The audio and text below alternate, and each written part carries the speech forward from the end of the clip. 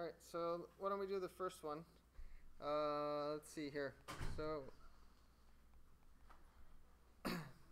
what rule do we use here?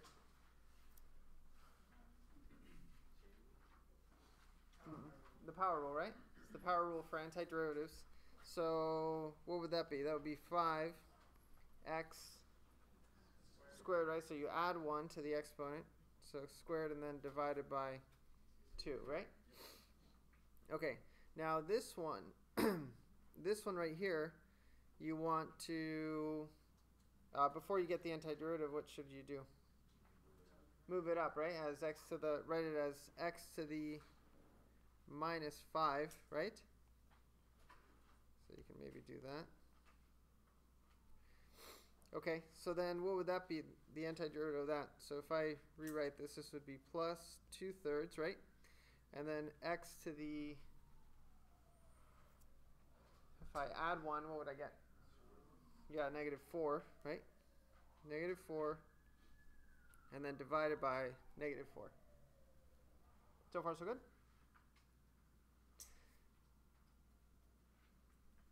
Okay, and then just if we simplify this a little bit, so this would be 5/2 x squared, and then minus the 2 and the 4 reduced to 1 and 2, right? So that, what would that be? That would be 1/6, and then x to the 4th on the bottom, right? Okay, am I done? Plus c, that's right. Do not forget the plus c. Okay, so that's the antiderivative. And remember, you can always test, right? So if you get the derivative of this function, you should get the f of x that you started off with, right? Does that make sense? Okay, so the second one we have, all right, so remember this right here. So notice we cannot do the power rule for, so no power rule when you have, when the exponent is, so if you move it up, it would be x to the minus 1, right? So you cannot do the power rule because you would get x to the 0 divided by 0, and that doesn't make any sense whatsoever, right? So what is it? Well, remember that the derivative of the natural log of x is 1/x, right? So you have to just kind of remember that, if you have 1/x or a constant over x, then the antiderivative would just be, so in this case, 2 ln of the absolute value of x. Yeah? Okay. Now, the next one, this one, a lot of students mix this up, but it's not very difficult. You just have to be careful. So what's the antiderivative of 4 to the x? Yeah, so it's 4 to the x and then divided by the natural log of 4, right?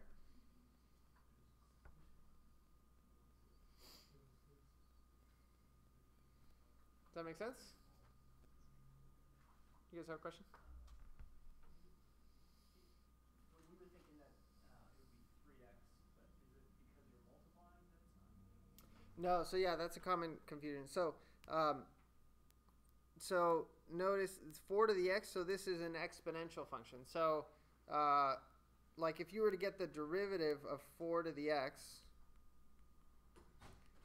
you don't use the power rule here, right? You use the rule for the derivative of exponential functions, which would be 4 to the x times natural log of 4, right? So notice the x does not come down or anything like that. So when you're getting the antiderivative, that's why you divide by ln of 4 so that it would cancel out with that ln of 4 that you get right there. Okay. And then 3 stays, it doesn't become 3x? Gotcha. No, because it's a constant multiplying my function. So, okay, so here. So if I had, for example, 3, so let's say you had 3 plus 4 to the x. So the antiderivative of this would be 3x plus 4 to the x over ln of 4. right? Because you're adding 3. But in this case, 3 is just a constant that's multiplying your function. So that's why you just take it out, and you get the antiderivative of the function itself. Does that make sense?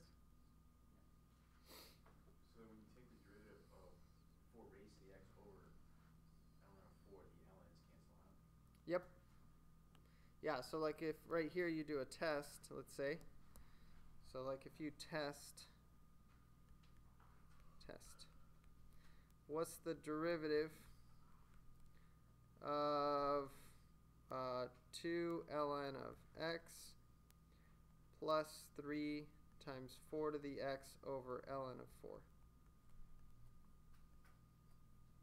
So what would this equal to? This would be, so notice the 2 just stays there, right? It's a constant. So the 2 is multiplying ln of x. So it would be 2 times 1 over x, right? And then plus, and again, you're getting the derivative, and then you have the constant 3 times, well, it's really the constant, so it's really 3 over ln of 4 is your constant, right? Does that make sense? And then you multiply that times the derivative of 4 to the x, which is 4 to the x times ln of 4, right? Does that make sense? So then the ln of 4's cancel, and so then you get that this is correct, right? Check. Because you can't treat it like just taking the derivative of 4 raised to the x over natural log of 4, because then you have to throw in like a quotient. Well, you could do the quotient rule, but you don't have to because ln of 4 is a constant. Oh, okay. Yeah, so if you did the quotient rule, it would be okay, except that it would take you much longer to get to the same spot. So ln of a constant is just a constant. Yep. It's not 1 over 4. Right. Yeah, so ln of a constant is a constant. Yes. Why? Any other questions? No? That's okay? Okay, so the third one, here notice that this 1 over 2t, so you might be tempted to just say, well, the antiderivative of this is ln of 2t, but that's not actually quite right, because notice if I get the derivative of that, you would get what, 1 over 2t, right? And then times, you'd have to use a chain rule, right? So you would multiply by the derivative of 2t, which is 2, and notice that does not give you 1 over 2t, right? So that is, well, that's not an x as in the variable x, that's an x as in, that's the incorrect antiderivative. What if it was Over over 4? 4? Or over 2? Oh, you mean like this? Yeah. You mean the antiderivative of 1 over 2t being ln of 2t all divided by 2? Well, yes and no, sort of. Let's see. Yeah, I mean, so the answer is that you have to be a little bit careful. So here, let me explain. So what you want to do instead is look at this as being 1/2 times 1 over t. And then it makes sense exactly what to do, right? Because what is 1/2? Is a constant, right? So when you get the antiderivative of that, you have 1/2 times, and then the antiderivative of 1 over t, which is ln of t. Does that make sense? Okay. Plus, and then root 2, again, that's a constant, right? So I just leave it alone. And then what's the antiderivative of e to the t? E to the t. Good. Am I done? Plus c, right? Oh, and I forgot plus c over here. Okay, now, so the question brings up an interesting point. Okay, so I want to make this comment. Very interesting. And what you need to do is you need to kind of file this under... This is like something that maybe will trip you up at some point. And so you have to file it in your brain somewhere where those kinds of things fit. So the question is, so you have, so let's use the same function as an example, 1 over 2x. And so when we were kind of messing around with this, we said, well, it's not that, right? That's incorrect. But is that correct? Well, we know that, well, actually, we know the correct answer to this, right? What's the correct antiderivative of 1 over 2x? That's what we just did, right? It's 1/2 ln of x, right? So then does that mean that ln of 2x over 2 is incorrect? So we know this is correct. There's no doubt, right? This, well, actually, no, not that. Plus c. This is correct, right? That's the correct antiderivative. That's the one we just found. We had a t instead of an x, right? But what about ln of 2x over 2? So if I do a test and I get the derivative with respect to x of ln of 2x over 2, what is that?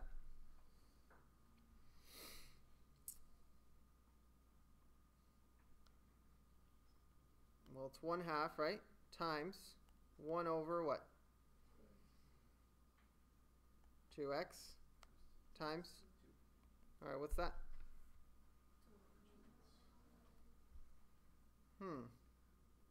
Is that not exactly what we were...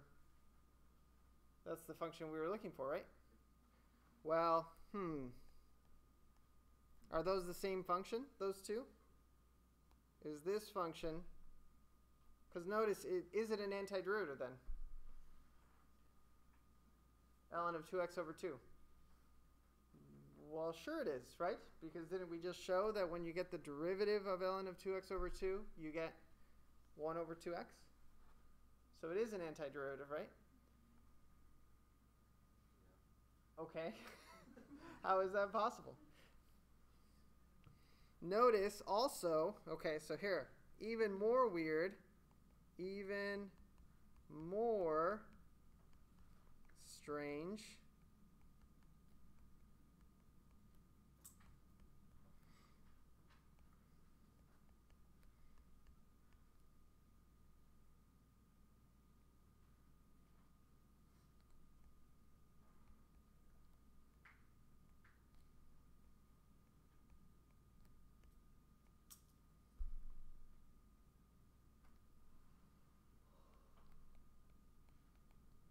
Okay, what do you guys think about that?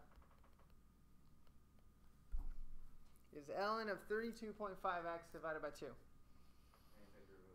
Of the first one. The same exact problem.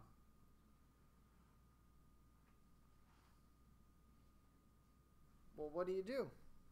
Well, test. Right? Okay, see, this is why I wrote this down on a completely separate sheet of paper. Virtual paper. So we're getting the derivative of this, right? ln of 32.5x all divided by 2. All right, what's the derivative of that? 1/2 times 1 over 32.5x times 32.5, right? What is that?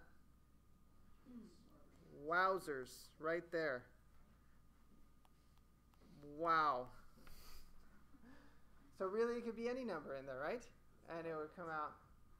So what's going on? I mean, how is this possible?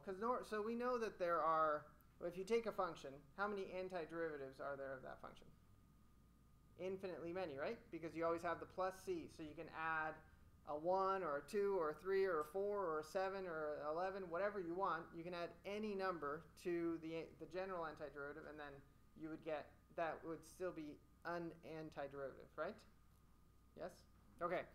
So the key to realizing that you can put any number in here, it doesn't matter if it's 2, 32 and a half, or a million, is to do rewrite. That ln of 2x over 2 is the same as ln of x, and then what else?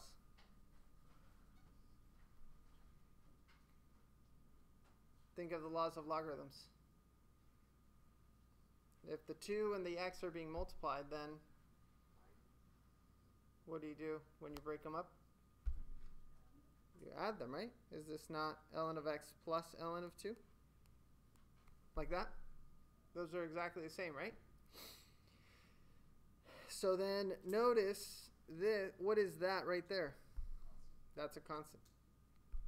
So because here you can add an arbitrary constant, so having this 2 inside the parentheses is like as if you were adding some constant. And since it's arbitrary, it doesn't matter what number it is. It's always going to come out as an antiderivative, right? So like, for example, this one right here, if I were to rewrite this, this would be 1/2 ln of 32.5 plus ln of x, right? That would be this one.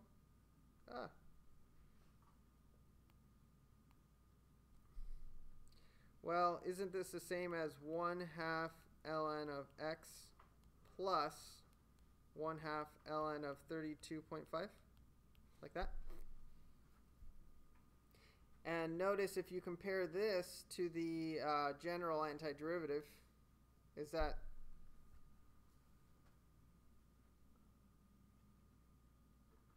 the same? It is, right? It's just this is a general antiderivative, right? An arbitrary constant, and this is a specific one.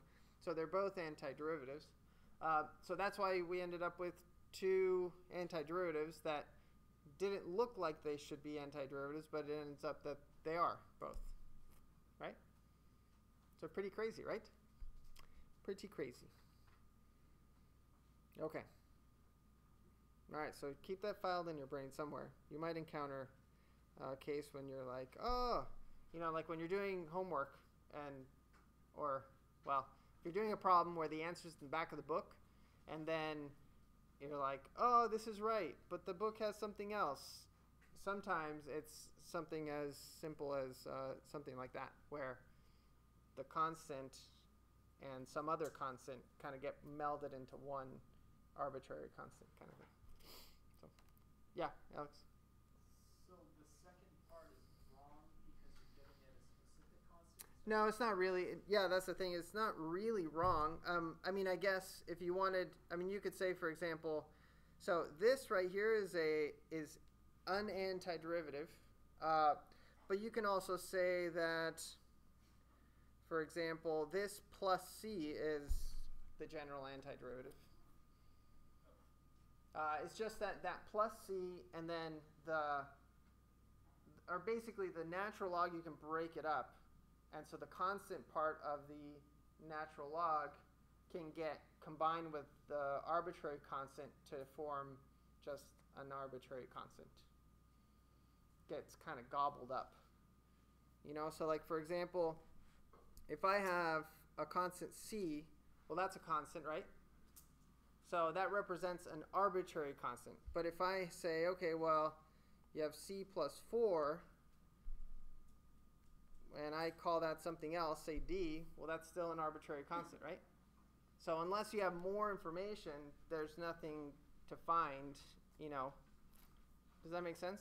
So like if you had specific information, about this, whatever your function represents, then you may be able to find the constant c, or in this case d, or whatever.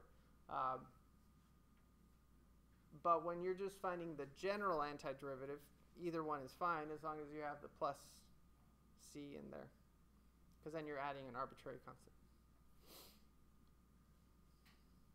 So it's a little bit strange, but I think it'll be more clear as we work more with them.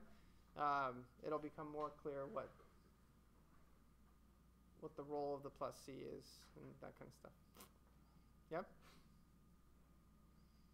Okay. So see, that's why very interesting, right? Very interesting. Okay, so number 4 is easy. You just have to remember the antiderivatives, right? So what's the antiderivative of cosecant squared x? Negative cotangent x. And what's the antiderivative of secant x tan x? Secant x, right? So it would be minus secant x, right? Plus c. That's right. Don't forget your plus c. Okay, now the next one, you need to recall some stuff here. So trig identities, very important to know your trig identities. So what is cosine of 2x equal to?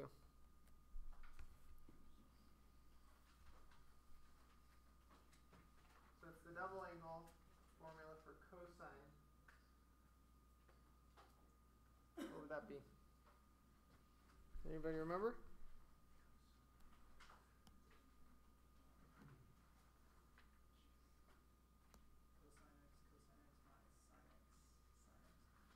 Okay, cosine squared x minus sine squared x. But probably not as useful. So you can do that, but that looks like it's going to make it worse, right? You guys agree with that? So why don't we instead, so remember that sine squared x plus cosine squared x is equal to 1, right? That's the Pythagorean identity. So then that means that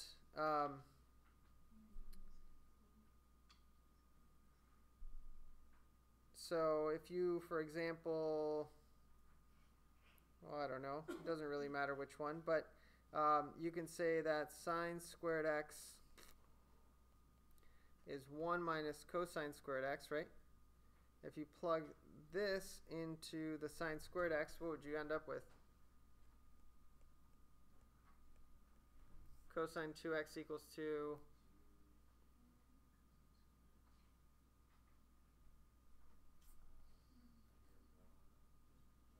you would have 2 cosine squared x, right? Because it's minus a minus cosine squared, right? And then plus 1 or minus 1? Minus 1, right? Okay, well notice this replaces cosine of 2x. So then if I rewrite f of x, what would that be? 1 over 1 plus 2 cosine squared x minus 1, right? Which is what? 2 cosine squared x, right? Which is another way of saying 1/2 what?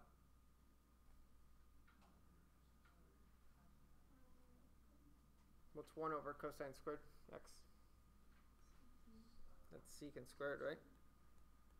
And do we know the antiderivative of secant squared x?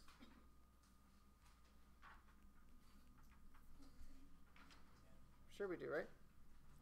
So this would be 1/2 tangent of x plus c.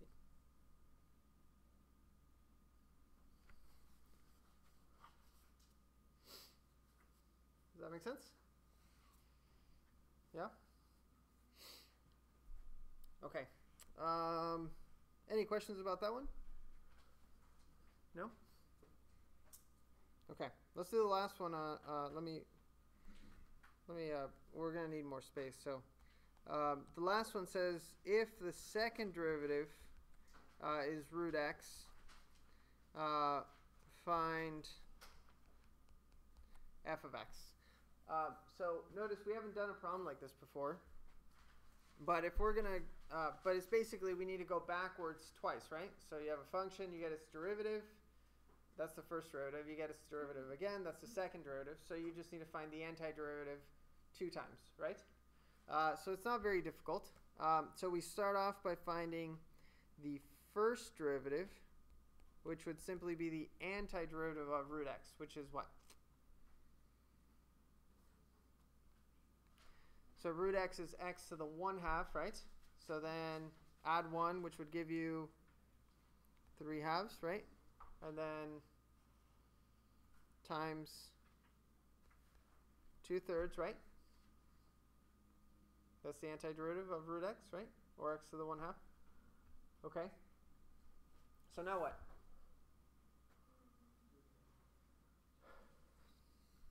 Do it again? Well, we're missing something. We are going to do it again, but we're missing something. Plus c, right? Okay, now it might seem like it's irrelevant, and why put the plus c there? But actually it does matter, because so here the next step, notice we get the antiderivative, right? So what would that be? X to the 5/2, okay, times 2/5, right? Okay, so if I multiply 2/3 times 2/5, I'm going to get 4/15, right? Yes or no? Yes. Okay, good. All right, and then plus what? Nope. Nope. So c is a constant, right? Cx, exactly. So c is some constant that I got from getting the antiderivative of the second derivative, right? Then I get its antiderivative, so it's just a constant again. So when you get the antiderivative of just a constant, it's that constant times x, right? But I'm also missing something else.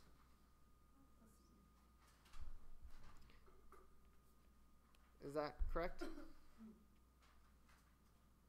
Mm-mm. So the idea is correct. You need to add a constant, but it's not the same exact constant from the previous one, right? So you have to give it some other letter. So I'm going to just put D, but it could be anything. It doesn't matter what it is. It's just it represents an arbitrary constant. But if you put plus C, well, you're saying it's the same constant from the previous one, which makes no sense whatsoever.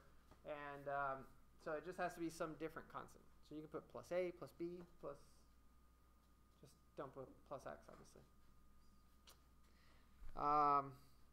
And then you're good. Does that make sense? Why is it CX?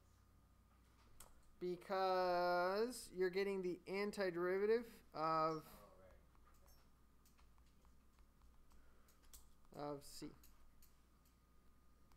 is CX.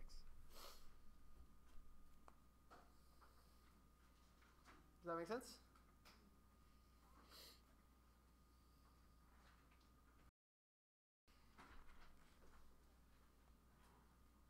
Okay, so remember that, let's say you have distance and some distance function. So typically we use S. Honestly, I have no idea why we use S, but we do. I don't know. So S represents the distance, and so we're talking about rectilinear motion, so motion in one direction. And what is the velocity?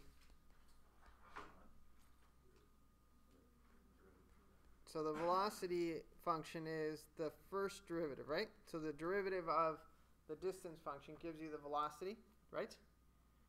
What about the acceleration? Second derivative of. So the acceleration function is the derivative of the velocity, or the second derivative of the distance function, right? You guys remember that? So it's been a while, but we use that. So let's use it backwards. All right, so we have, let's say some particle moving along here, and the acceleration is 1 over root t. And let's say you want to find the position function. Now notice, not only are we given the acceleration function, but also notice we're given the velocity and the position at different points in time, right? So what are we going to use these for? To find the constants exactly. So notice in the previous problem, the one we just did, we had the second derivative of a function, right? And then we found the original by getting the antiderivative twice. But notice we were left with two arbitrary constants in there. That's because we didn't have any information about the first derivative or the function. But here we do have information. So that's going to allow us to find those constants. Does that make sense? Okay, so you can always find the constants as long as you have information about the antiderivative. If you don't have any information, any specific information, then you can't find it. Yeah? All right, so let's see here. So what should I do?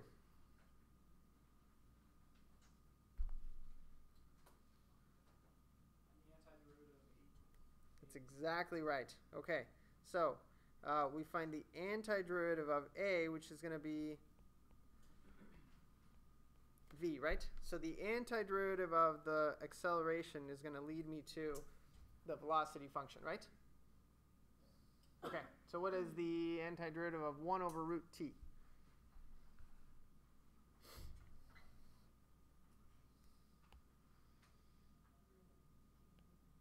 So maybe 1 over root t is t to the minus 1/2, right? Okay, so then what would that be? The antiderivative of that? T to the 1/2, right? And then what?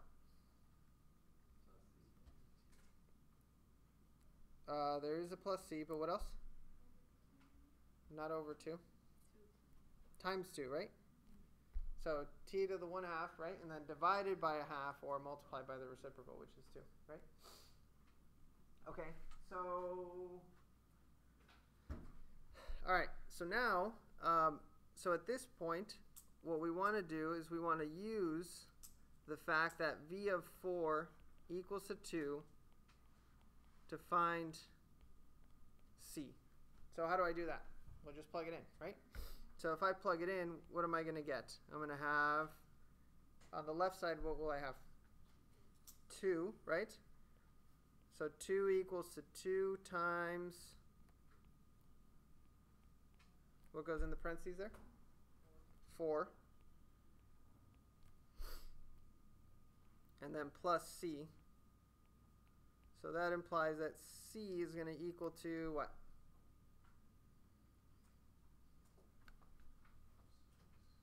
If I solve for c, what do I get? -2, right? Okay, so then that means that the velocity function, in this case, is exactly equal to 2t to the 1/2 and then minus 2. Does that make sense? Okay, but that's not the actual question, right? The question is, what is s of t, so the distance function. So what would I do there? Take the antiderivative of v, right? So the antiderivative of v is going to be s. So what would that be? That's going to be t to the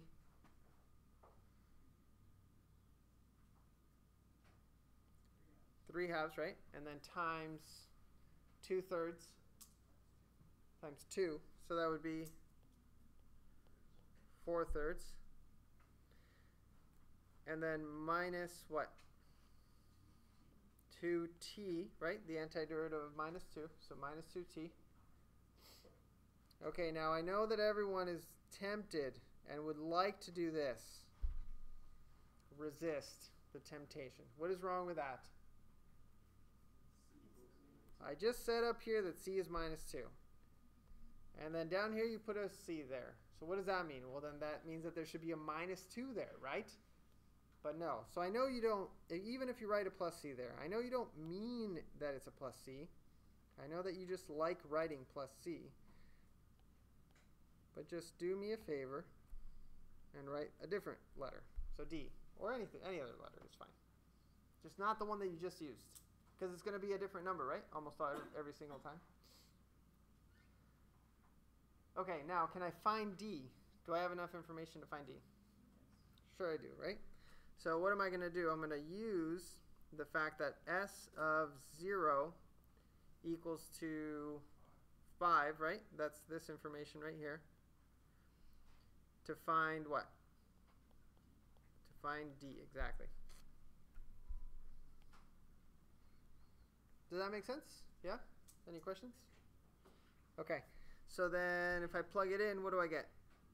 I get 5 is 0 minus 0 plus D. So D equals to 5. Okay. So then in the end, this is my answer. S of T is equal to 4/3 T to the 3/2 minus 2T and then plus 5.